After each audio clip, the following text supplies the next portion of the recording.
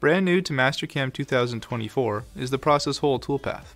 Directly aimed at minimizing programming time, Process Hole allows users to quickly and efficiently create toolpaths for all holes of a given size and style based on a previously made operations library.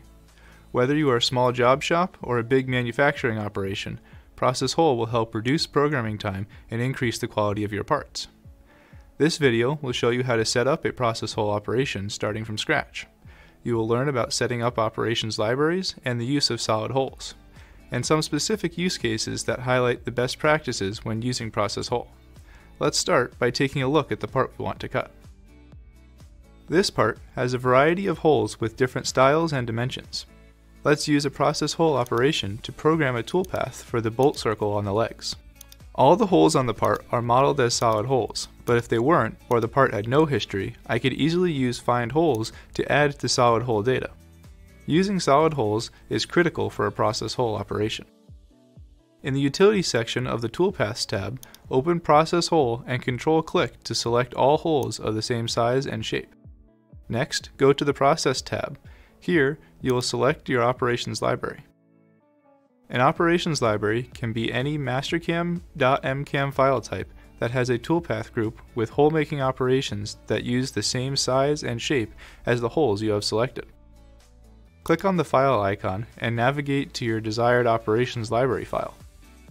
This can be a specific file where you save all your hole-making processes, or simply a part file you cut in the past and like the process you used. Once selected, you will see the process drop-down is populated with all valid toolpath groups from that file. This is how you know the operations library you have selected is valid.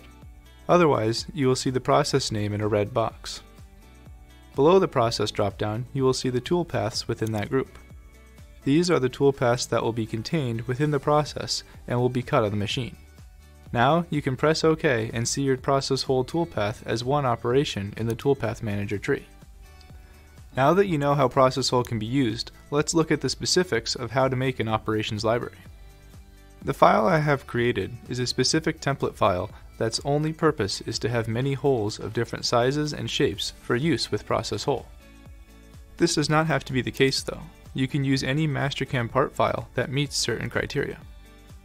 First, and most importantly, the library part must be modeled with solid holes of the exact size and shape of your working part.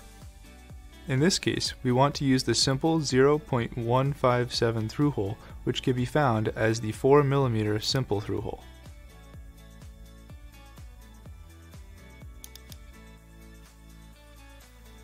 Next, we need a toolpath group to contain the process within.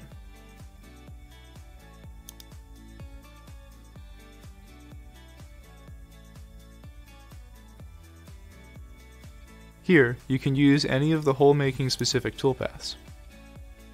When creating the toolpaths, be sure to select the solid hole, not simply the face, edge, or point associated with the geometry. Double-clicking on the face of the hole will ensure you have the solid hole selected. Once you have your desired toolpaths programmed, your process is ready to go.